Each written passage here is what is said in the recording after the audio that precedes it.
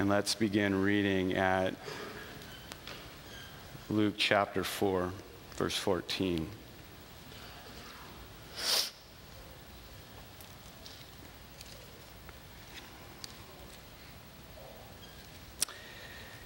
Jesus returned to Galilee in the power, the dunamis, the dynamite of the Spirit. And the news about him spread through the whole countryside. He taught in their synagogues, and everyone praised him. He went to Nazareth, where he had been brought up, and on the Sabbath he went into the synagogue, as was his custom. And as he stood up to read, the scroll of the prophet Isaiah was handed to him. Unrolling it, he found the place where it is written, "The Spirit of the Lord is on me, because he has anointed me to preach good news to the poor. He has sent me to proclaim freedom for the prisoners, recovery of sight for the blind, to release the oppressed, to proclaim the year of the Lord's" what? Favor. Then in front of family members, 10 elders that would be sitting in front of him that asked him to speak in the synagogue, it says he rolled up the scroll, gave it back to the attendant, and sat down. The eyes of everyone in the synagogue were fastened on him. And he began saying to them, "Today, this scripture is fulfilled in your hearing." Abba, we pray, Lord, that these words become living words. That, Lord, you would remove distractions. That you would break strongholds. And that you would set your people free. For the glory of your name and your name alone. In weakness, show yourself mighty. Amen.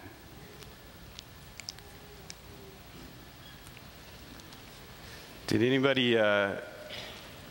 anybody say, wow, things are really going downhill here at CrossPoint? Pastor Tim is wearing a t-shirt.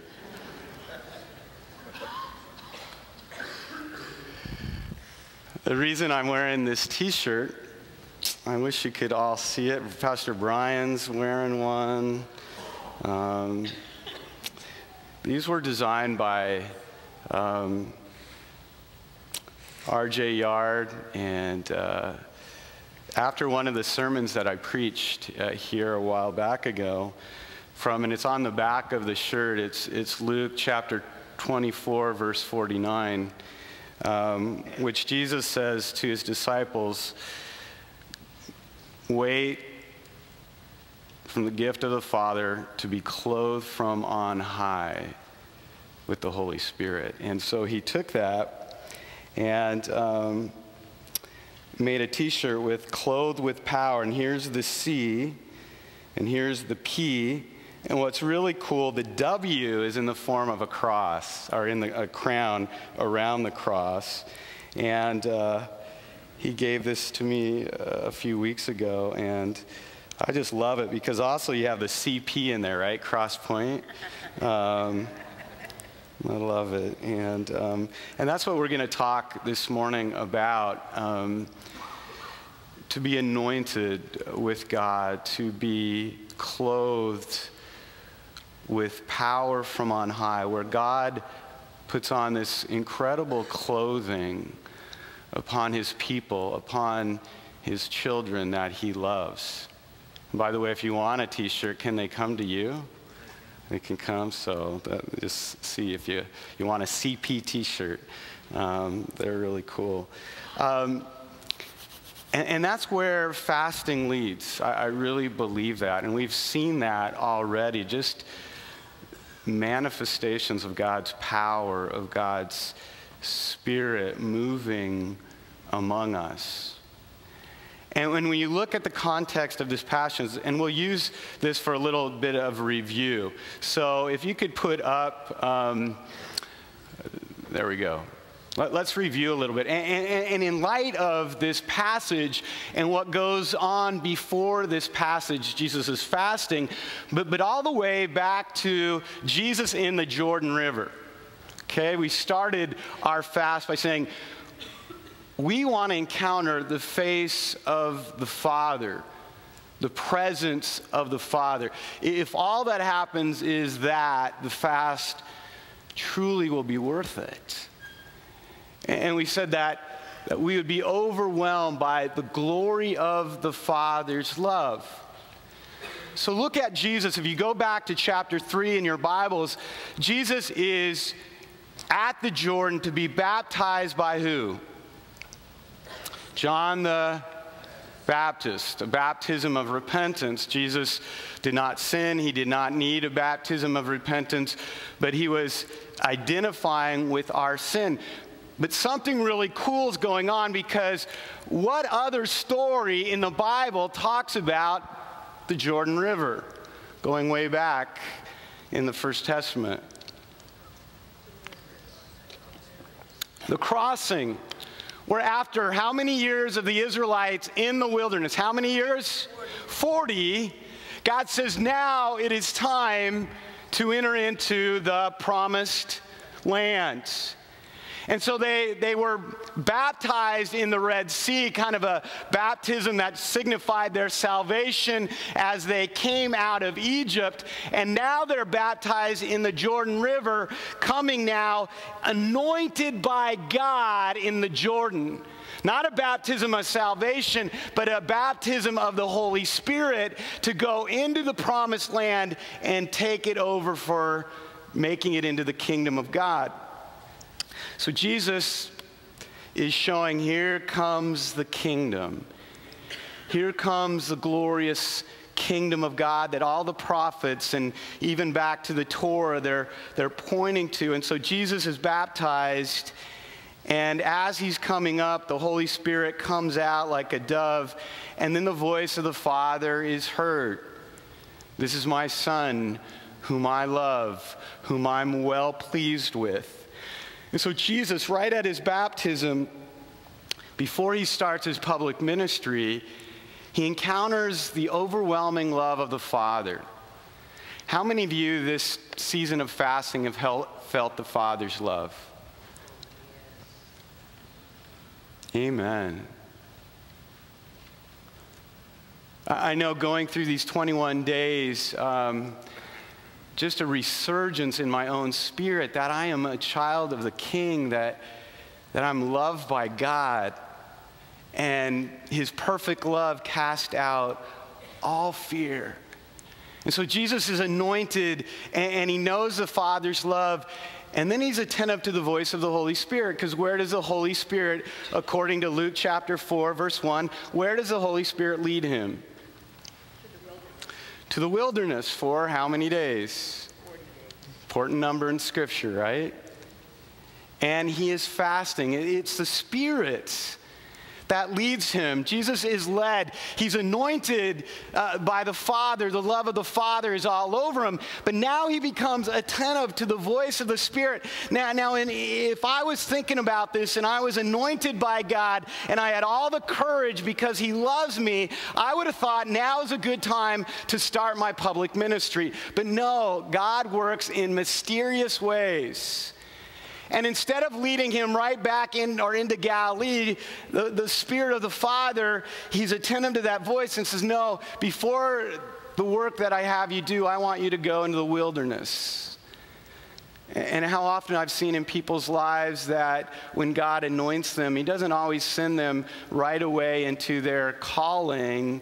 He first sends them into a wilderness and a trial and a struggle.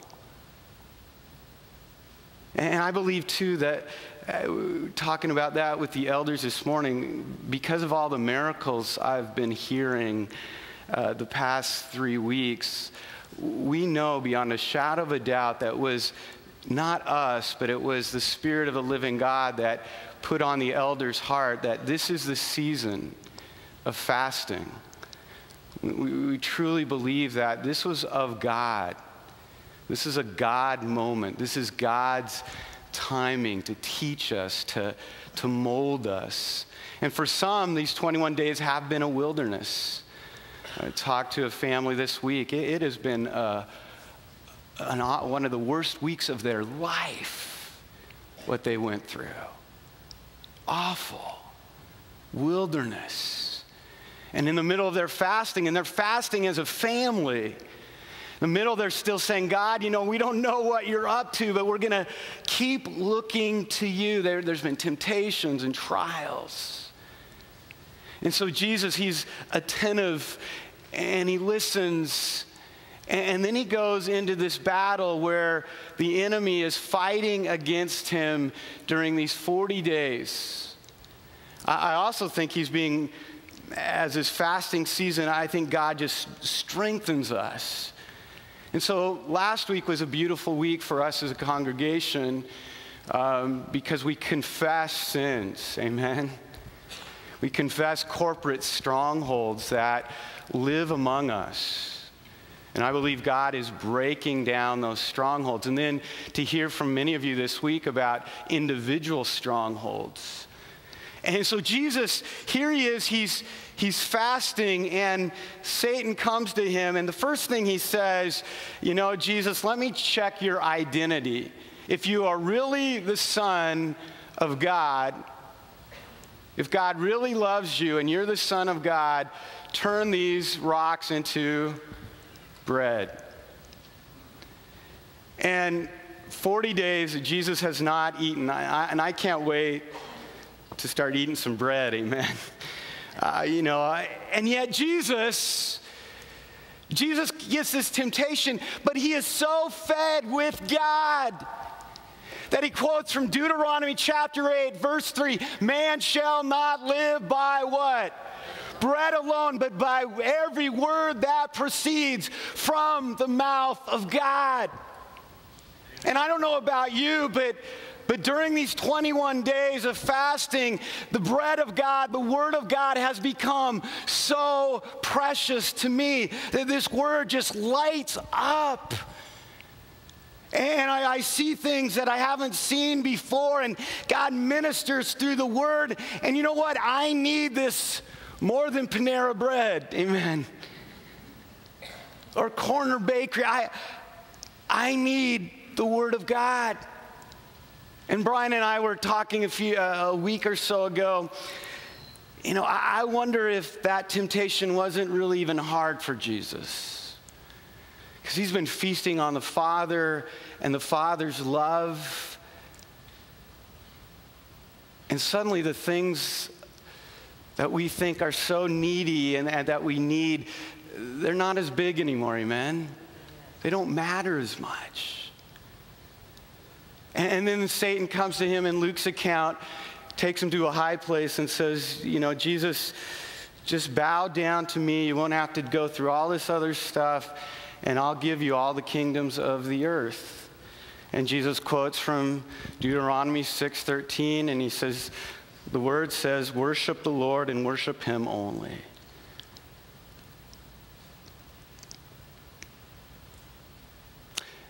During the fast, I think God has revealed, I know in my heart, strongholds,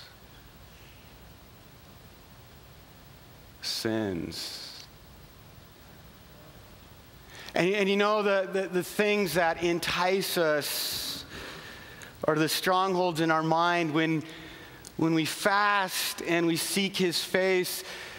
The things that the enemy offers, you know, they're not all that, are they? They're not. The world keeps saying you need the things of this world, and I'll give it to you. Just sell your soul to me. Just sell your heart to me. Go after the dollar. Go after the stuff of the world. And it's going to fulfill your desires. And when we fast and when we pray, we realize, that stuff of the world that we worship, the gods that we worship, the idols that we worship in America, they're not all that. It's amazing that, you can turn on the TV while you're fasting, and sometimes I'd watch the news, and I did have to confess to you, I did watch a football game last week. And all God's people said, go Broncos. Sorry, Seahawks fans. But even watching that and watching the commercials, Nate, are you saying amen? Amen, amen, yes.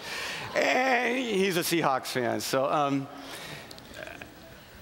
watching those commercials, there's always cars and there's always beer and there's always girls. It kind of nauseates you. The lie, the marketing of the enemy, it doesn't satisfy. And so Jesus says, I don't need that. And when we fast and pray, we realize we don't need that. And the final thing was, Jesus just become really popular and dazzle the crowd by jumping off. And Satan even uses Psalm 91. And Jesus says, Deuteronomy 6:16, you shall not tempt the Lord your God. And so Jesus broke through the lies and the deceit and the temptation. And he did that for us. Christ did that for us because Jesus was obedient. His perfect obedience, it is applied, the Bible says, his obedience defeating Satan, it is applied to me in my salvation. Jesus resisted the temptation, and he did that for me. And it leads finally to this transformation, that this fast will lead to a powerful anointing on our body to expand the glorious kingdom of our Lord and Savior, Jesus Christ.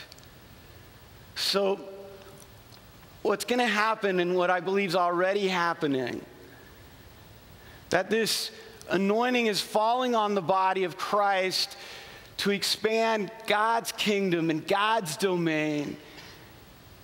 And Jesus Christ will be exalted. Jesus Christ will be lifted high. So Jesus comes, and here we see this transformation happening, this anointing happening. He goes to Galilee in verse 14. And he goes in the power of the Holy Spirit. And he goes and does incredible things as we read the gospel accounts. He's driving out demons. He's healing the sick. And he's preaching with authority, unlike some of the teachers of his day. And Jesus made it his habit to be in the synagogue on Sabbath day, and he would teach there. I believe revival happens in the church, and Jesus goes first to the church. And then Luke records that he goes to Nazareth, his hometown, where everybody knew him.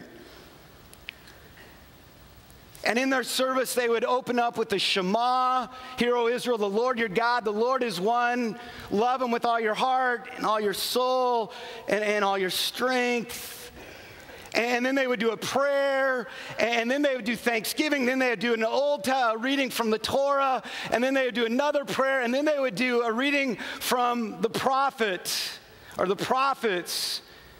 And so here Jesus is reading from Isaiah. He turns to Isaiah chapter 61. And here's what he reads. And he adds Isaiah 58:6 in here as well. The Spirit of the Lord is on me, because he has what? Anointed me. And we want to look at that word just for a few minutes this morning. Anointed. Isaiah, and you go back to Isaiah, and you go back to the Hebrew word in Isaiah chapter 61. And the Hebrew word for anointed means to be splashed with or covered with oil that is on somebody's hand, and they smear you.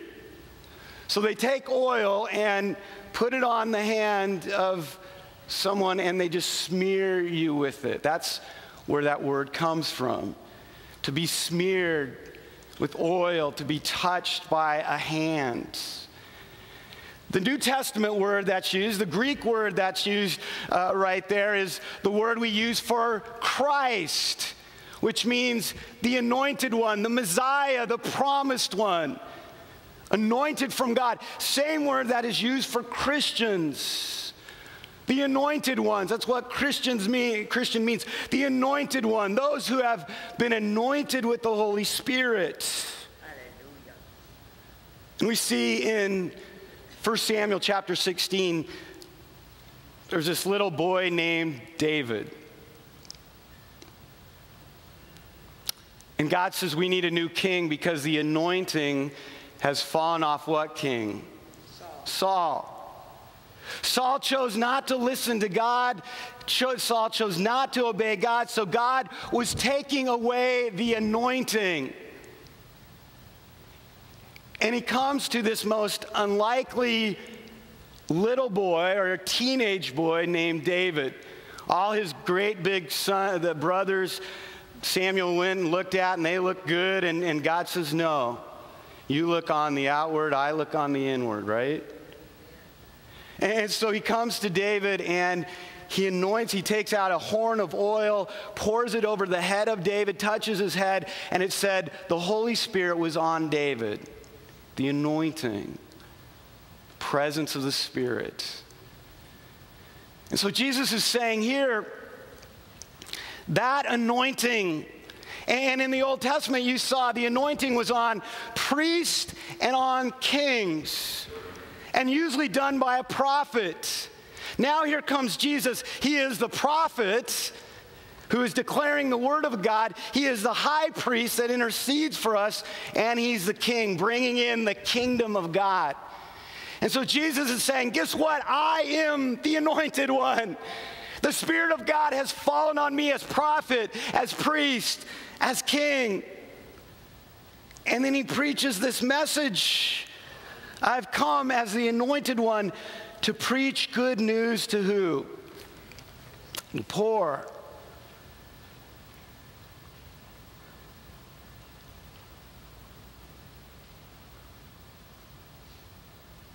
When God's anointing comes,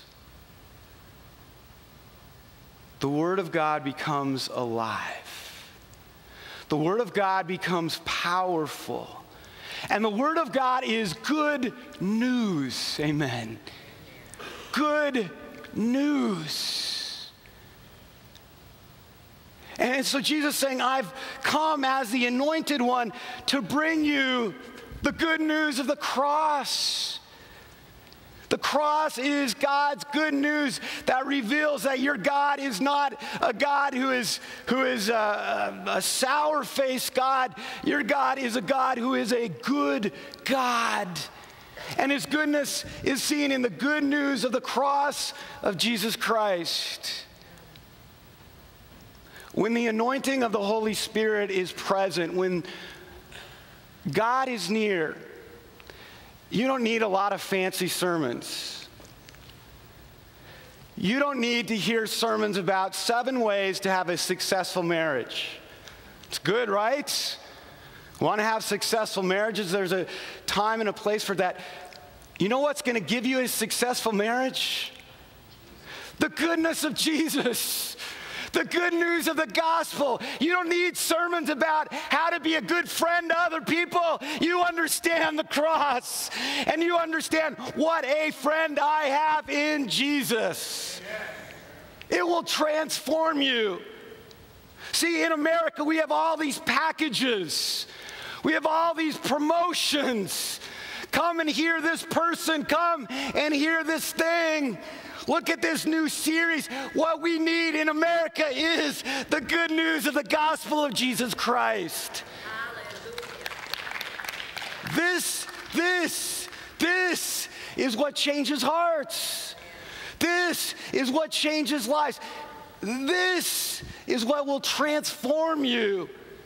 that you were dead in your sins, that you were dead and rebellious against Almighty God, and God loved you so much out of his goodness, he sent his only Son, Jesus Christ. And when the Spirit of God comes, this becomes everything. This becomes the only thing. And so Jesus says, I've come to bring good news, and this is what the good news does. This is what the gospel does. And it comes to the poor. See, if you're not poor here this morning, this stuff is meaningless. Now by poor, and a great commentary of this is found in Isaiah 66. In Isaiah 66, the prophet says, God says, these are the people I esteem. These are the people that I love. Those who have a broken and contrite spirit, I will not despise. The proud, the haughty, the arrogant, I will despise that, but I will come to the broken and the contrite. Jesus picks up on that in Matthew chapter 5, verse 3. Blessed are the poor in spirit, for theirs is the kingdom of God. And we confessed, and some of you confessed to me last week, this pride thing. And the Holy Spirit is showing you. And that's a spirit of grace and mercy. And God says, let me wash that away. Let me wash your arrogance, your pride away. Let me love you. Stop trying to control life. Because the good news goes to the broken and the humble, and that's what fasting does. It shows our sin, and it humbles us. He sent me to proclaim freedom for the prisoners. And I've come to, Isaiah 61, I've come to let the captives go free. You're not bound by Satan. You're not bound by the enemy. Thursday night, Pastor Brian, 25 people, I believe, are here. Celebrate Recovery right in the Student Center, just starting it, just launching it. God comes to break addictions. God comes to break strongholds. We started this series when we talked about Matthew 6. We started this series on prayer and the 12 steps. And when we understand the blood of Jesus Christ, addictions are broken. As somebody said to me, I don't need beer anymore. Isn't that awesome? I don't need caffeine anymore. Man, I haven't had Starbucks in 3 weeks. I'm still amped. Amen. I don't need it. Because the power of the gospel, the power of the Holy Spirit, he breaks strongholds, he breaks addictions. Recovery of sight for the blind. We've come out of a dungeon of darkness, and God gives us new eyes to see. You know, our eyes start being taken off of ourselves, right? And we begin to see the kingdom of God. We begin to see that church is not about us, amen? It's not about my wants and my desires. We begin to be kingdom people. And we begin to see with the eyes of Jesus the lost, the hurting, the broken, the wounded. We become sensitive to the Spirit, sensitive to our neighbors. I love this. Somebody was sharing it with me this week. One of the people that they put up there when they're praying and during the fasting season for a divine appointment with a neighbor. And this person shared with me, Pastor Tim, this neighbor, I never see them, and we were walking, and we ran right into each other. And I know I need to be the love of Jesus Christ to the neighbor. I haven't seen her much, and God just opened my heart and my eyes. That's the work of the Holy Spirit. That's the anointing. And that's what Jesus does, the cross does. He opens our eyes to the kingdom. And we begin to see others, and we begin to love others as ourselves. And he does that physically. Jesus opened the eyes of the blind, but he does that spiritually. to release the oppressed, verse 19, to proclaim the year of the Lord's favor. What is that verse referring to, the year of the Lord's favor? Year of the Lord's favor is, according to Leviticus chapter 25, verse 8 and following. What is the year of the Lord's favor? Jubilee. Every 50 years, and we don't know if the Israelites ever practiced it, but it's pointing to this day.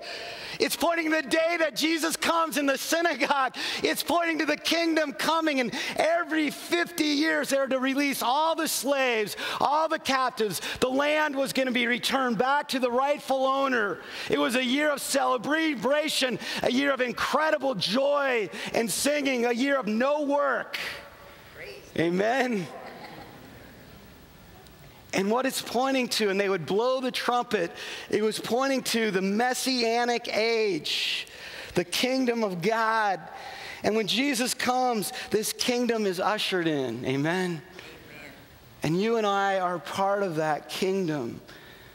And so Jesus comes in, he's fasting, and then he's transformed by the anointing of God, and then he brings this message, the same message that you and I are called to bring.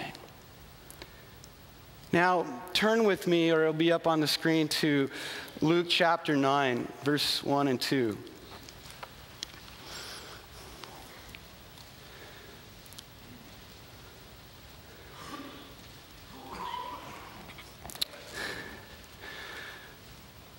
Because sometimes we think,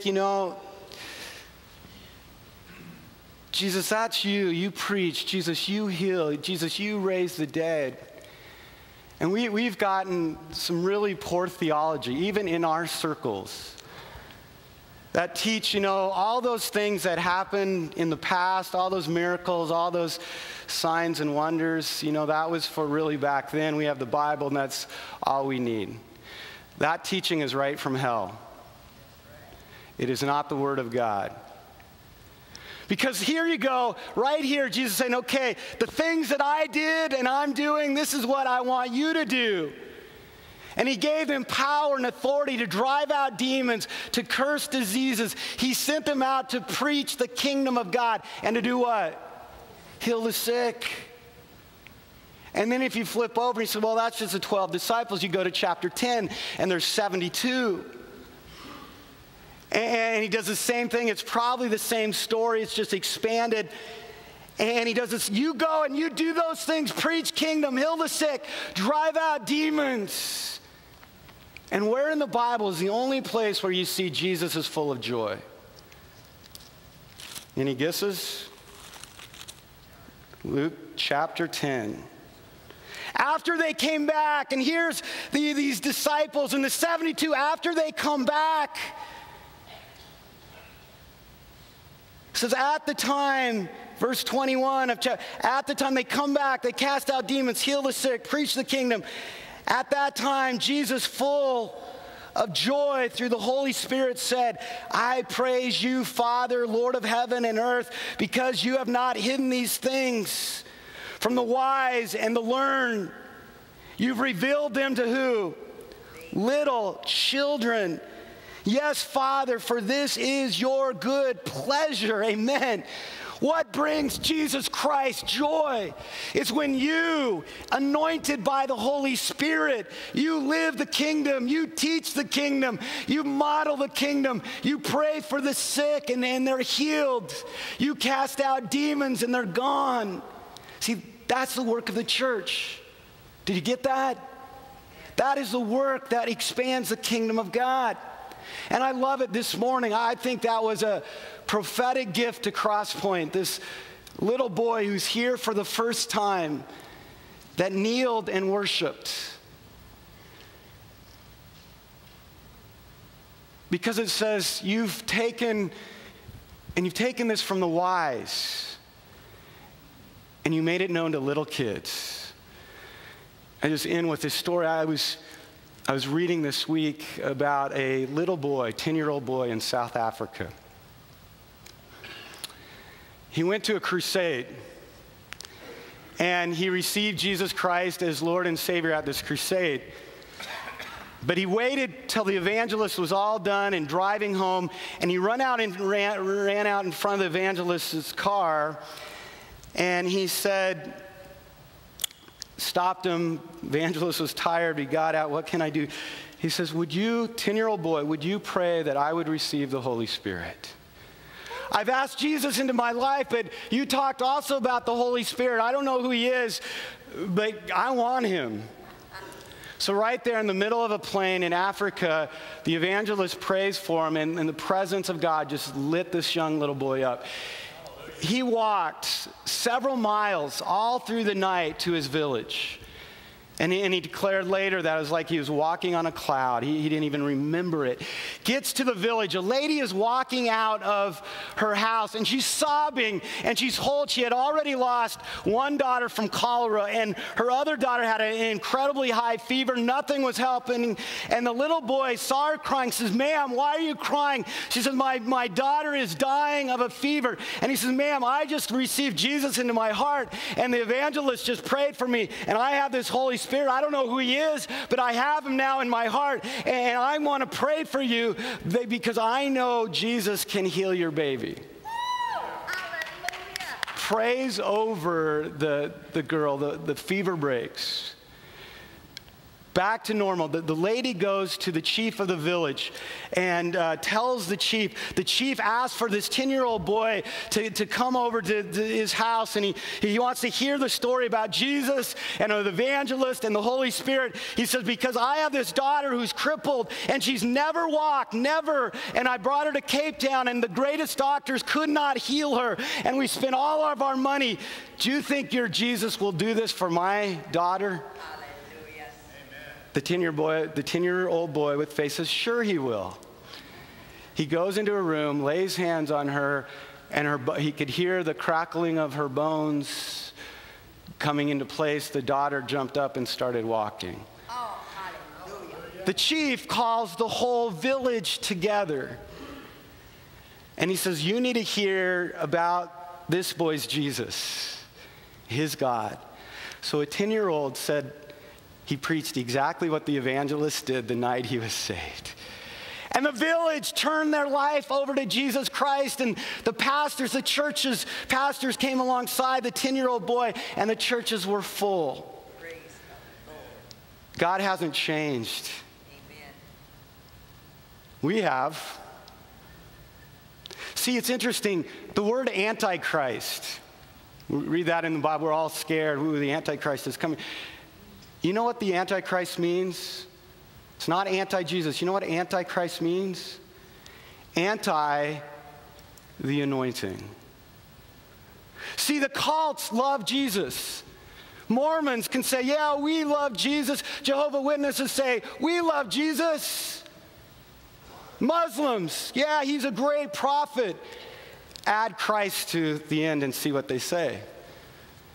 No. He's a good teacher. We love Jesus in America. He's a good teacher. He's a good role model. You add Christ and the anointing, Satan hates that. That's why Satan will do everything in his power to bring about the spirit of the Antichrist, that we don't need the anointing. Guess what? We need the anointing. We need the Spirit. Without the Holy Spirit, we're dead. The church won't go forward. The church is called to go and preach the gospel, not to be a cozy club. You know, the atheists have started churches. You know that? In LA, there's a big church started by the atheist. And it's growing. And they got music, and they got light shows, and they bring in motivational speakers. And you know what? They said, we learned from the church in America. If we put on a good show, we have a good lights, and we get a good music going, hey, everybody wants community. And so these atheist churches are growing in New York and LA, and they're just modeling the church. But one thing they don't have is the anointing of Jesus Christ. And that's what we have. That's what the church needs so desperately. That's where I believe fasting brings us. I'm going to end with this. Sorry, I told you I was going to end a long time ago. I've read this to you before, but in my fasting, the Lord just brought me back. This is a book my mom gave to me for a devotion a long time ago. And this is what burns in my heart. I don't know how much more time I have left in this life, but I will not stop praying for this and this kind of church. You may ask me to leave, and that's okay. I will love you. But this is my passion. This is my dream. And it quotes from Revelation 1:8, I am the Alpha and the Omega, the beginning and the end, says the Lord who is, who was, who has come, the Almighty. Behold, you stand on the threshold of a new day, for I have truly great things in store for you. Yes, you have not the power to conceive what I'm about to do, for I will bring to pass a new thing. You will rejoice exceedingly. You have heard of the showers, but I say to you, I will send a mighty downpour. Many have cried out of me from hungry hearts, and have not yet received the fullness or seen my glory. But I say to you, in the day of the great deluge which is coming, many will come to know the reality of my power, who have until now not seen or dreamed of such things. Many who are scoffers and many who are honest doubters will find themselves swept away on the swelling tide of the outpouring of the Holy Spirit. For this is the time of the last great outpouring. This is the day of preparation for the coming of the Lord. Many shall rejoice together in the Spirit's work, who are now at sword's point over doctrinal disputes and barriers over tradition. We have all these denominations, right? This is so cool, guys, because Wednesday morning I'm praying with the pastors of the city, and I said, hey, would you guys just join us for our Good Friday service? We're going to be one church in the city on Good Friday. What do you think, guys? All of them were there, said, yep, we're coming. Amen? That's not very enthusiastic, guys.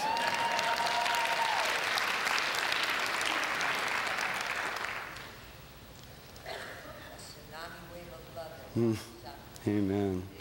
But let your heart be encouraged, for a new day is dawning, a day of repentance. We were doing last week. A day of gathering of my people, for thou shalt not continue to be a barricade and be isolated behind walls of prejudice. Amen. I am the Lord. I will be worshiped in spirit and in truth, not in bickery or sectarianism or the narrowness of denominationalism. Does Jesus see denominations? Absolutely not. The world, and this is what I love, the world is waiting for a robust church to minister to the needs. And how can an ailing, dismembered body bring healing to the sick in a dying world? Surely I will pour out my spirit, and by prophecy, signs and wonders, by many different types of miracles and healings, I'll reaffirm my veracity of my word and bring the message of the gospel of redemption to many who would otherwise never give heed. I am the Alpha and the Omega. Stand firm in me. Never waver. Be faithful regardless of apparent failures or discouragement, for my word shall surely be fulfilled, and your eyes shall see revival in proportions such as never been witnessed in the history of the human race. Keep your eyes on the end course. Victory is secured already. Do not let the hurdles cause you consternation. Stay in the running.